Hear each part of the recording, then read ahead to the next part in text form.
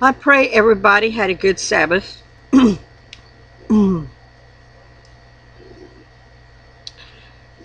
I've been,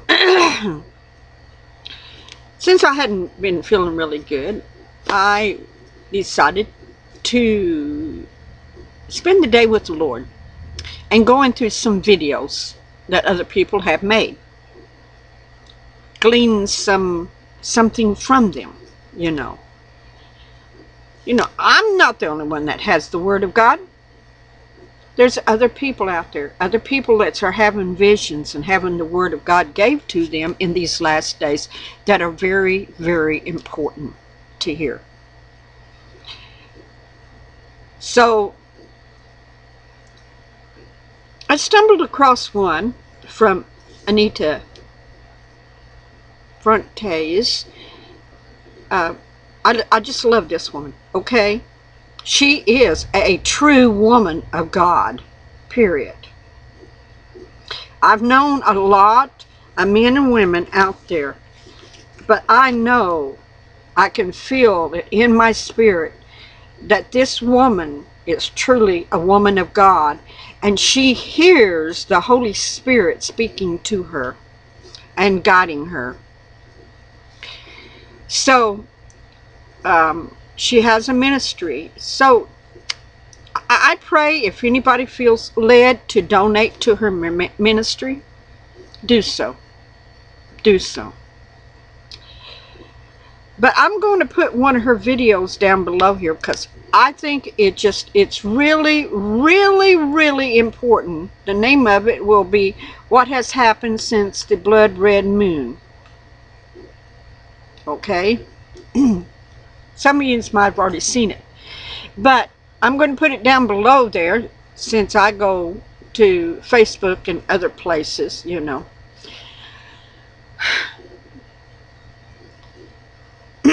and she gives some details that's very important since the blood red moon on Passover.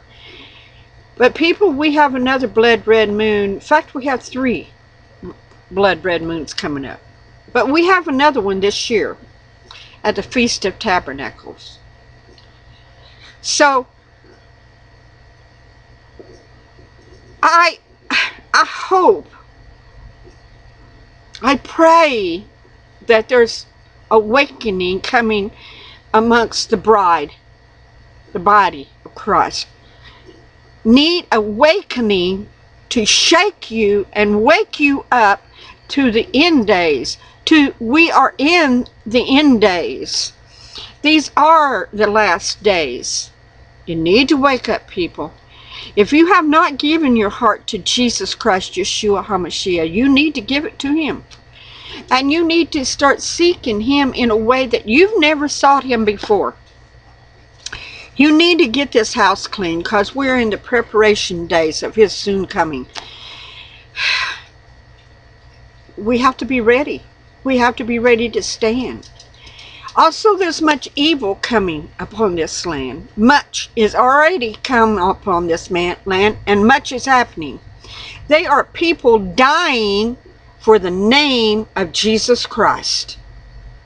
They are dying because these radical Muslims like Al-Qaeda and things are going in and they kill them. They kill them. If you do not convert and change from worshiping Jesus Christ into Islam, you're dead. You're dead. You know, they took 2 young men and crucified them just like Jesus was crucified them because they would not turn.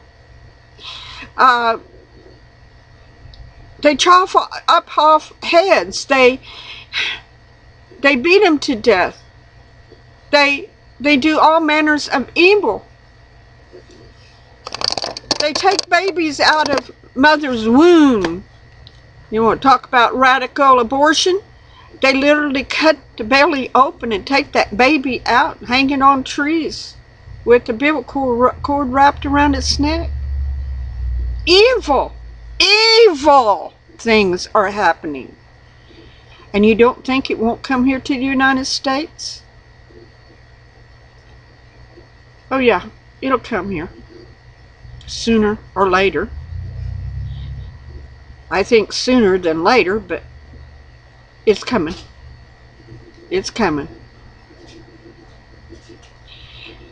Things are changing abruptly since that blood red moon that happened on Passover, and another one coming in the fall during Feast of Tabernacles. Much is going to happen between this time and this time. You know, that fine line that we're all walking is coming. It's coming, people. And then after Feast of Tabernacles, that blood red moon, got another one coming on the Feast of Passover in 2015. But just before then, we have a solar eclipse, a darkening of the sun. Something more from the time of that blood red moon this fall and the blood red moon at Passover in 2015, and that eclipse, the dark of the sun. It's coming. It's coming, people, whether you want to believe it or not. Things are moving very, very fast. It's like it's speeding up, speeding up, speeding up, speeding up. It is speeding up, people. Time, motions of time, that space-time is accelerating as space is expanding and growing bigger out there and widening. And then you got the blackness out there in space, dark matter. And one scientist talk about dark matter grabbing a hold of some stuff and throwing comets and asteroids at the earth, dark matter, throwing it. Well, do you know what dark matter is? It's evil. It's Satan's realm. It really is. They don't know what it is. Science don't really know what it is. They can't even grab a hold of it enough to examine it. I'm telling you, it is Satan's realm out there. Darkness. Evil, evil darkness. And who would want to hurl asteroids and all of that at the earth anyway? Only one. Satan wants us destroyed. He wants us destroyed. You don't understand that. But he really wants us destroyed because he knows his end is very short. It's not very long until his end will end. Into a lake of fire where he will have the gate, the door chained shut over him for at least 1,000 years. You think he's wanting that to happen? No. You think he's going to fight right up to the bitter end? Yeah, you better believe it. You think that he will kill as many of us as he can? Yeah, he will.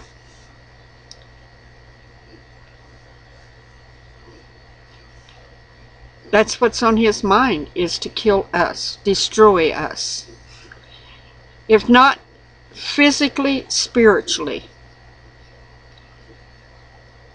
Anita says some very pointed things, you know.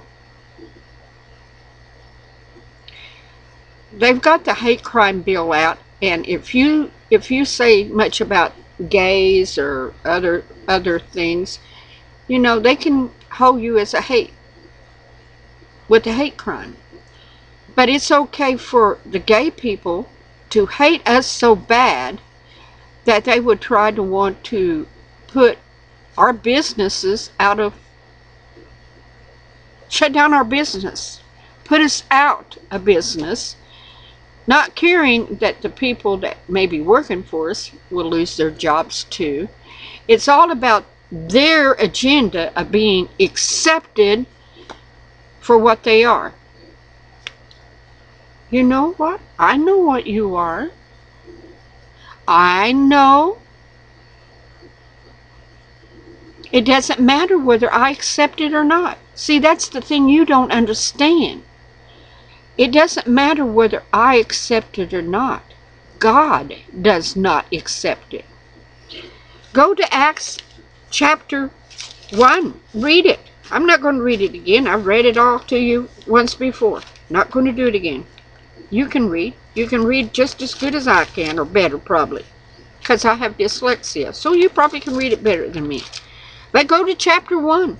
Read the whole chapter. It talks about how God feels about you. You're an abomination to God.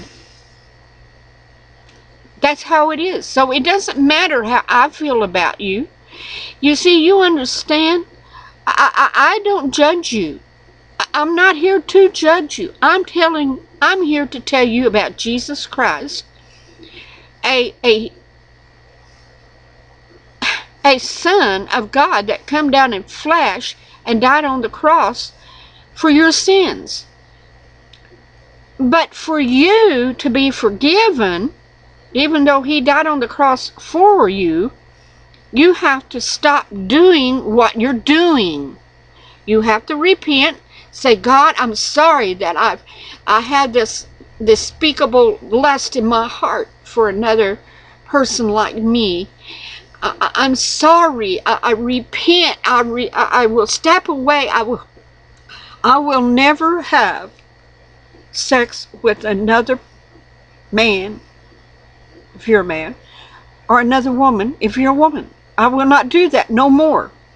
I will love you. I will obey you. I will quit sinning.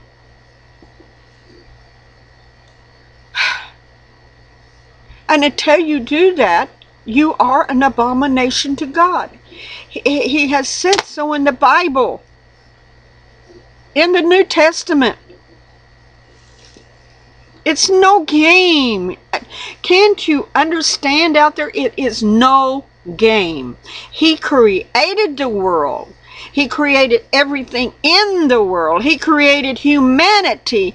And he has the rights to say to his creation, I do not like this.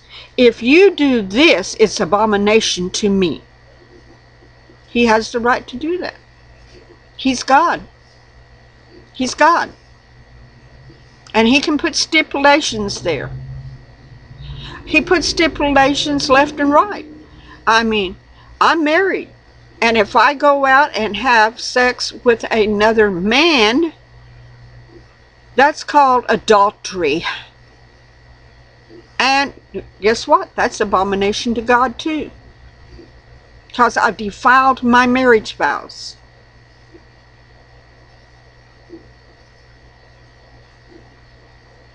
See, we all have a fine line to walk, whether we like to or not. And your soul is eternal, and it will dwell in the pits of fire for your sins, because you did not repent and take the precious gift that Jesus did for you on the cross.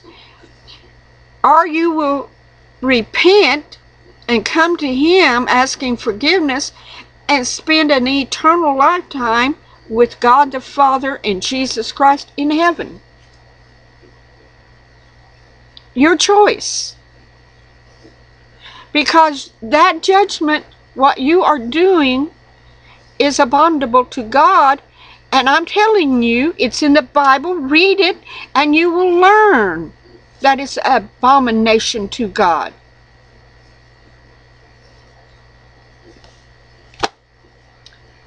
So, what can I say?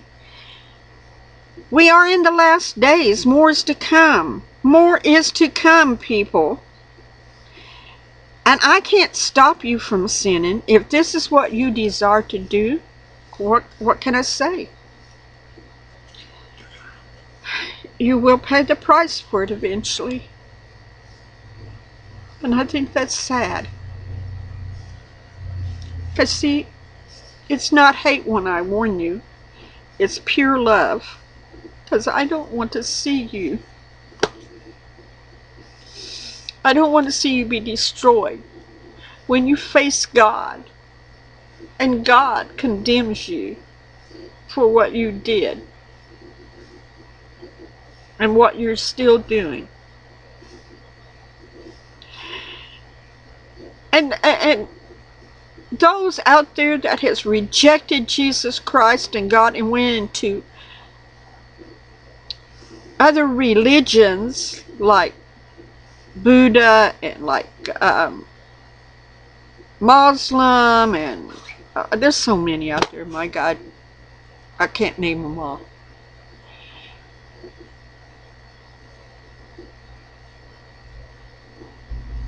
You know what? It would have been better for you to have never known God, the Father, and Jesus Christ, the Son, in the first place, to have turned your back on Him and go into something else. It says so in the scriptures too. Because when you stand before God, you will have to account why you turn your back on the Son. The Son who paid a dear price for your soul, and you turn your back on Him. Very sad. That's the same as abomination too.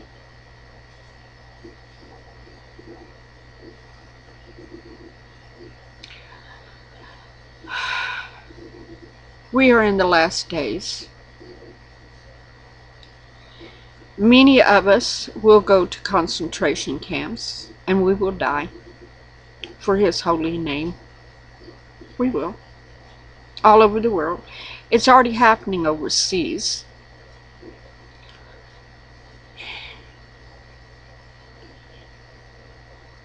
It'll come here to America eventually.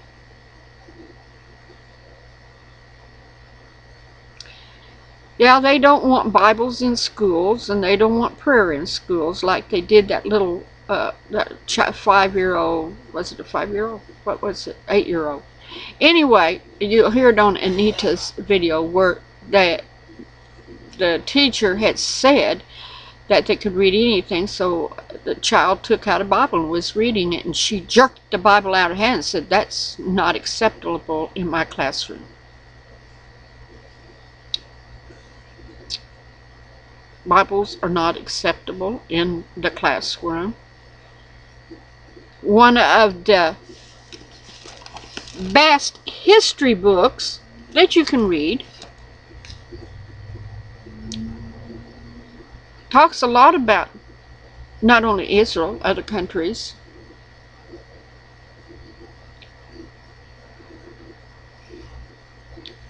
So she said it couldn't be.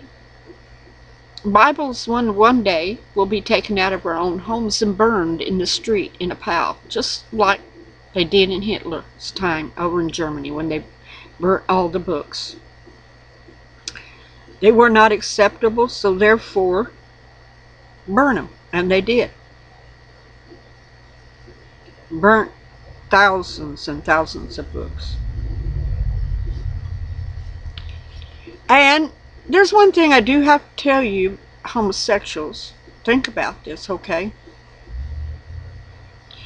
When us Christians are gone, when you joyfully helped maybe get us in concentration camps, thinking that Islam will be better to you than we were, and you make sure that we get there so we can die for saying anything to you. Do you know what Islam does to homosexuals? I mean, you need to go study it, guys, women. Go study it.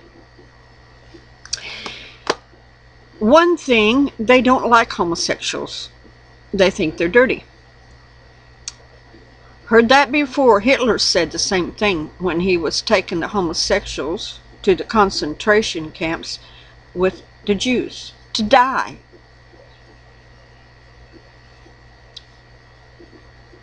As far as the Muslims, the radical ones, you will die with us Christians. Now, isn't that something unique? You guys died in the concentration camps with the Jews, and you wasn't even Jews.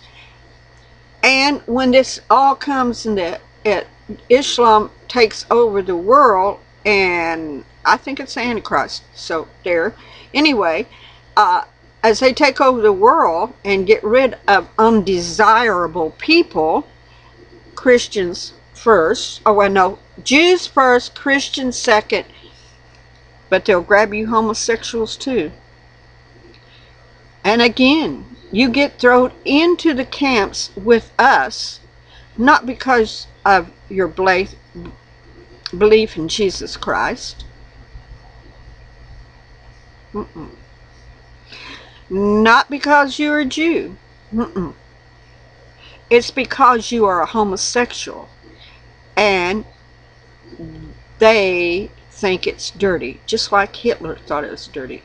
So you all get to go into the camps eventually, maybe not at first, but you all will get to go into the camps with us and die with us. You may think they won't hurt you, but they will come after you. They already killed the homosexuals overseas, right along with the Christians. You guys and you women that are gay, you need to really see, do you really want Islam over here? Do you want Sharia law over here? I'm just saying, do you really want it? Because Sharia law is very strict and it's stern. That's why it's so bad for women. Because we're nothing. We're nothing. And we better totally obey, or else we will be stoned to death or beaten or our heads chopped off in the streets, in public. But if you're gay and your homosexual lifestyle gets noticed, they will do you just like they probably will do me for running my mouth. Because I stand for Jesus Christ, who died on the cross and arose the third day for me. I stand no matter what. I believe in God, Yahweh, the one and only true God, because Allah is not the one and only true God. He's just another so-called God out there floating around, like all the Hindu gods and all of them, you know, out there, you know. There's only one true God. His name is Yahweh. He has a son named Jesus Christ, who died on the cross for you and me and arose the third day. He's my ark. You know, Noah had to build a wooden ark in the days of the flood. Yeshua, Jesus Christ, is my ark, my covering. His holy blood that he spilt for me covers me. He's my ark during the time when the great tribulation starts and when the judgment fire sweeps around this world that the Bible speaks of. So I pray that the people that listen to this really take it to heart, not get mad because I say something because maybe you're gay, or maybe you believe in Buddha, or maybe you're Muslim. Don't get all upset. Go to the Bible and begin to study, really, and ask for wisdom to understand before it's too late for you? I know where I'm going. I know where I'm going. Do you? Do you know? Have a blessed weekend, people. Be blessed. And please look at the video that I'm going to put below. This is very, very, very important. Thank you. Be blessed.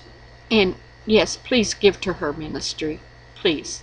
In the name of Yeshua HaMashiach, Jesus Christ. Amen.